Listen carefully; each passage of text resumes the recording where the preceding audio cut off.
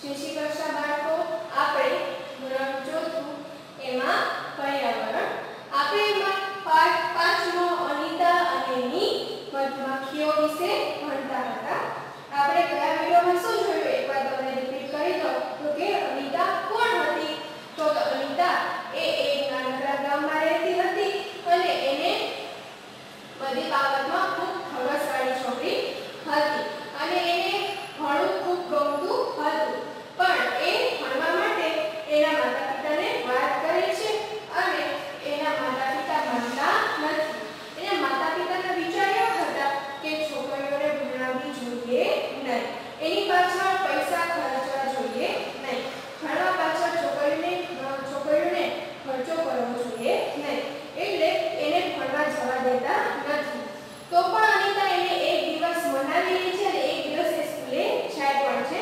અને અનિતા પહેલે દિવસે સ્કૂલે જાય છે તો બધું જોઈ અને ખુશ થઈ જાય છે અને ચૂપચાપ પેલી પૂછેલી બેન્ચે બેસી અને જોવે છે કે સ્કૂલે કેવી રીતના ભણાય, બધું શું કરે છે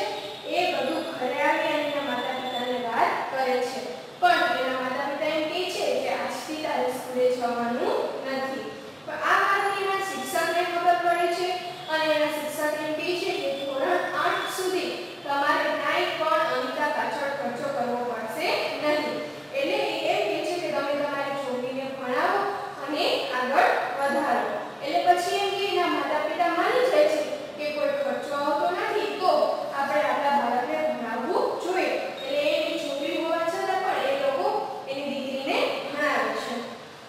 પછી એ મોટી થાય છે અને ધોરણ 5 માં આવી જાય છે, તો એ 5મા ધોરણમાં હોય છે ત્યારે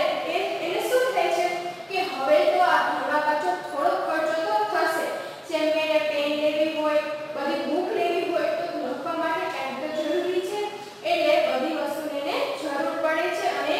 એના પછી એમ કહે છે કે આ ખર્ચો મારા માતા-પિતા તો ઉપાડશે નહીં, એટલે પછી વિચારે છે કે એ નાના જે છોકરા હતા એની ગલીના એના ગામના એને ભણાવી અને એડમિશન આપી અને એમાંથી જે ફી આવે એમાંથી એના છોકરાઓને એને નાના છોકરાઓને ભણાવી અને પોતાનો જે ખર્ચો હતો એને પણ એ પૈસામાંથી કાઢી। પછી આગળ જતા એને ટ્યુશન ફી વધતી જાય છે અને એ વિચારે છે કે એના ગામમાં વર્ગી ઉછેર માટેની તાલીમ આપે છે અને એ તાલીમ શીખવાનું પણ અનિતાને મન થાય છે અને અનિતા એ તાલીમ શીખવા જાય છે। એટલે જ્યારે તાલીમ શીખતી હોય છે ત્યારે એને આવડી પણ જાય છે અને એક જ છોકરી હોય છે કે જે તાલીમ શીખવા માટે આવેલી હોય છે અને એક મધમાખીને ઉછેર કરવા માટે એની પેટીનો જે ખર્ચ થતો એ એક પેટીનો 2000 હતો અને અનિતા પાસે 5000 હતા, એટલે એમાંથી એ 2 પેટી ખરીદે છે અને એની માટે જે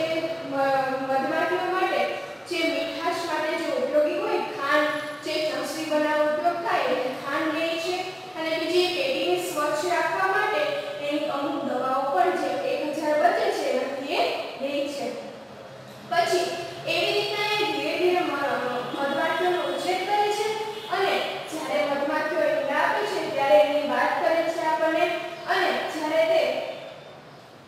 ઓક્ટોબરથી ડિસેમ્બરના મહિનામાં જ્યારે મધમાખી ઈંડા આપે છે ત્યારની વાત પણ આપણને કરે છે અને એ બધી વાત આપણે કરતા એ છેલ્લે એ કહે છે કે આ બધું કામ કરવું સહેલું નથી। એ કામ કરવામાં પણ એની મધમાખીઓ ઘણી બધી એવી હોય છે કે એની કરડી પણ જાય છે, જેમાં હાથ એનું મોઢું એ સૂજી પણ જાય છે, પણ એ કોઈને કહી શકતી ન હતી કારણ કે આ એનું મનગમતું કામ હતું અને એને આવું કામ કર્યું હતું એટલે પોતાના મનથી એ કામ કરતી હતી, એટલે કોઈ ફોર્સ કરેલો ન હતો, એટલે એ કોઈને કહી પણ ન શકતી કે આ કામથી મને આવું થાય છે કે મને સૂજા ચડી ગયા છે, એટલે પછી એ આ બધું કામ એ જાતે કરી લેતી। પછી આપણે જોઈએ તો પછી એ